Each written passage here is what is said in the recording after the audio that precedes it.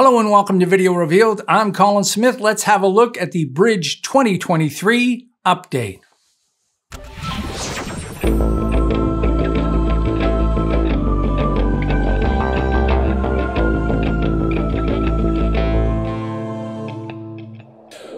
All right, if you're not using Bridge, you're missing out on a great application to help you find and sort files.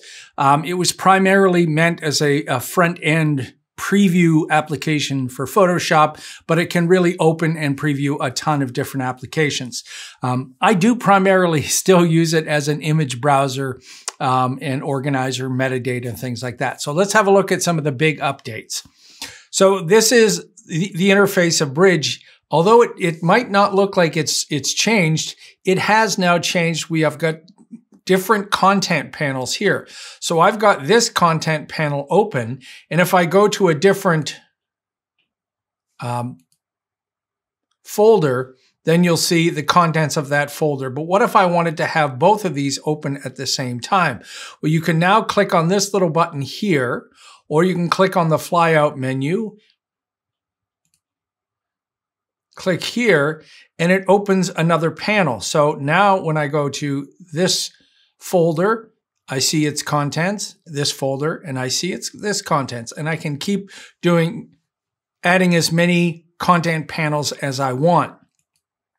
Now the panels are dockable and you can float them. So if you're familiar with changing your interface in something like Premiere Pro or After Effects, it's the same kind of thing. I'll show you.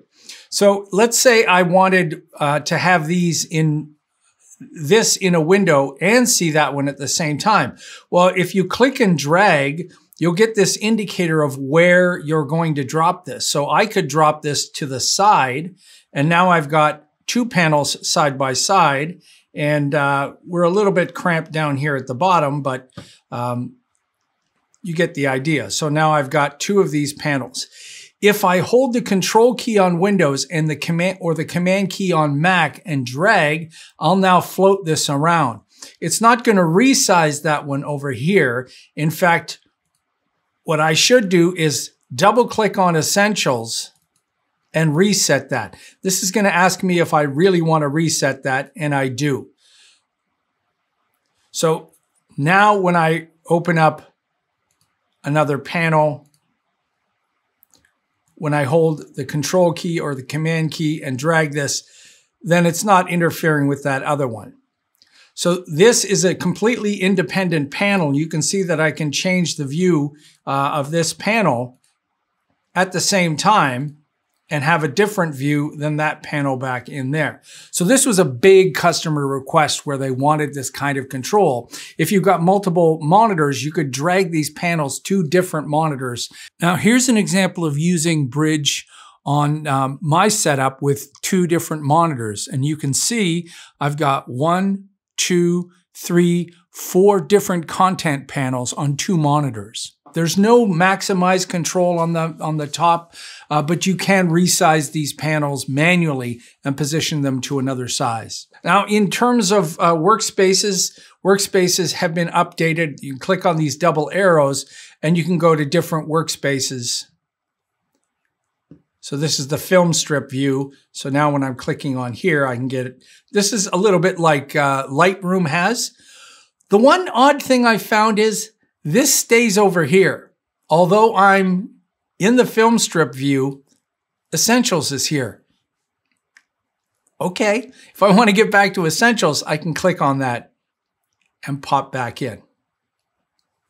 So the other thing they've updated is associations. So if I right-click on a file and choose Open With, I can pick the application to open. I can browse for an application. I can also change associations.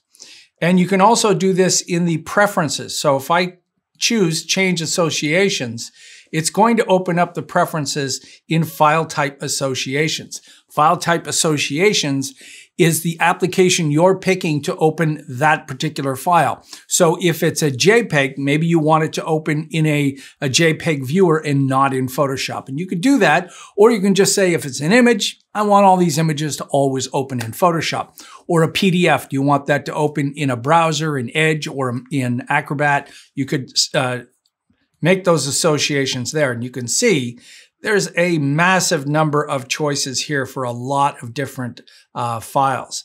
You can also hide undefined file type associations and learn more, and then reset in case you've made a mess to things. So file type associations is a big update. Now, the next thing is looking into what Adobe is calling subfolders. And that means that if you're looking at a content panel, and that content panel has a folder, typically by default, you have to double click that folder to open that folder. Well, now you can tell Bridge, anytime I open something in a content panel, look all the way through there. Now be careful, because you got to remember your computer has literally hundreds of thousands of files. So if you went to the main root directory and turned this on, probably Bridge would have to work very hard. So I'm going to go to a folder I have called graphics. It's where I just dump all of my graphics when I'm working on things. And when I open this up, you can see I've got images down at the bottom, and I've got a bunch of folders. I try to stay organized, but sometimes I just throw things down in here. Now, in the little flyout menu, you can choose always show items with subfolders. The good thing about this is it's not global, and I don't think you want it global. If it was global, then and you went to this PC or Macintosh HD, again, it would go through all the hundreds of thousands of files. This is per content. So only this panel will do that. And you can also get to it in the view menu, show items from subfolders. Now, if you open up a folder with no folders, show items from subfolders will be grayed out. It's smart enough to know that. So I'm going to click on this, and it's going to, you can see the scroll wheel is getting smaller and smaller. Scroll bar is getting smaller and smaller as it's looking through all these files. So as I come down here, you'll see tons and tons of files. These are the files I use for my graphics. So they're icons, they're drawings, illustrations. Holy smoke. And I don't even know how many I have down here. Is it finished? I don't know if it's finished. Maybe it is. I'm down on the end of the alphabet here. So you can see all of those. It keeps the folders. So if I wanted to jump into one of these folders, I could, and then open that up. And you can see that it's turned off. So let's go back up to graphics. And you can see that that's turned off. So that view of showing the subfolders, as soon as you exit out of this folder, it turns that off. I think that's a good idea. You know, I've got a wicked fast computer here and maybe several hundred images, but if this was thousands or tens of thousands, you got to remember that it's not just reading the name, it's reading metadata, it's reading thumbnails. And if it's video, it's going to be peeking into those videos, and you could have thousands. So it's useful, but you got to be careful about this. Okay. There's also some updates for working with Apple's M1 chip. So now it's all Apple M1 native, so it should be wicked fast. And of course, as usual, a ton of bug fixes. I'm really happy that Adobe keeps updating Bridge. There was a time when Bridge was on the chopping block, meaning it was an application Adobe didn't really see a lot of value in for a while. So it was about to go away. It didn't. It's still here. It's robust. It's being supported. There's lots more in here. I just wanted to show you the stuff that's in the 2023 update.